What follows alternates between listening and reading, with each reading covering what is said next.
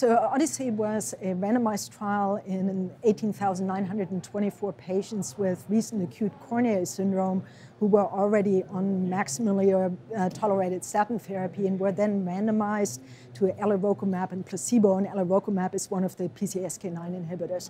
And after a follow-up of 2.8 years, there was a 15% overall risk reduction in major adverse cardiovascular events, which translated to about a 1.6% absolute risk reduction.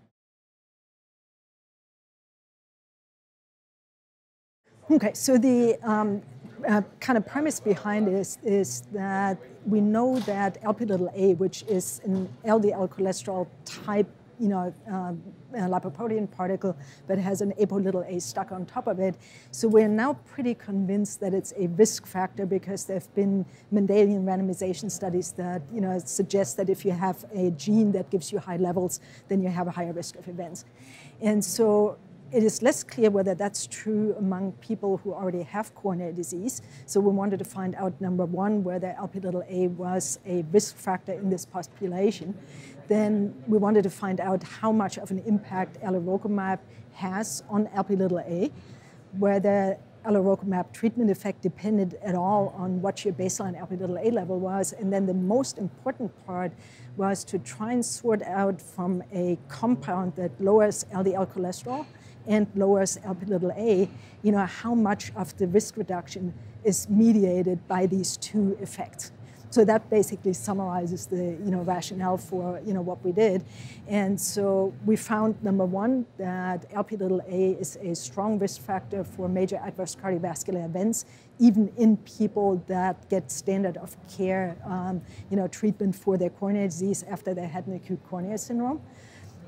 We learned that if you have higher Lp(a) baseline levels, then you're at higher risk, and so the risk reduction that you get with alirocumab is higher. We learned that alirocumab lowers Lp(a), and that depends critically on at what level you start. So the higher your baseline Lp(a) is, the more lowering you get. And then again, the most important part of the analysis was to try and sort out whether it's LDL lowering or Lp(a) that drives the event reduction. And so regardless of Lp(a) level, LDL cholesterol lowering is kind of the dominant factor that drives event reduction. But as you go from low Lp(a) to high Lp(a), the proportion that's due to the Lp(a) reduction increases. And so when we just look at the upper quartile of Lp(a), 27% of the overall reduction in major adverse cardiovascular events is attributed to the Lp(a) reduction, 73% to the LDL reduction. And that suggests that in people with high Lp(a), that actually may be a meaningful clinical impact. Yeah, I mean, I think, since this is a sub-analysis of a randomized trial, I don't think it is something that will change practice, tomorrow. But I think it should sensitize the clinician that there is still risk in people even that are optimally treated by the current guidelines, that they may be able to figure out what that risk is by measuring, Lp(a).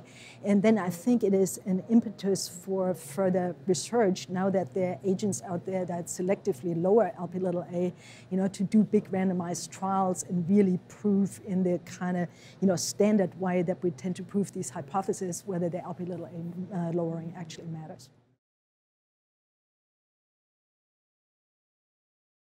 I think it's basically an impetus to do these randomized controlled trials, and there's some very exciting agents, out there right now.